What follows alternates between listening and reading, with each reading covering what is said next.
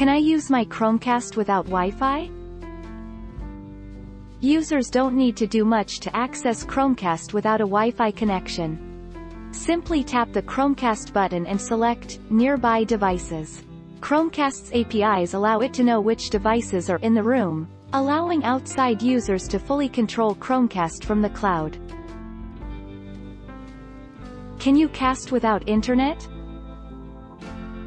Typically a Chromecast connects directly to the internet via a Wi-Fi connection. If you don't have an internet connection, you can set up a local Wi-Fi network that will still let you use Chromecast without web access. How do I mirror my phone to Chromecast without Wi-Fi?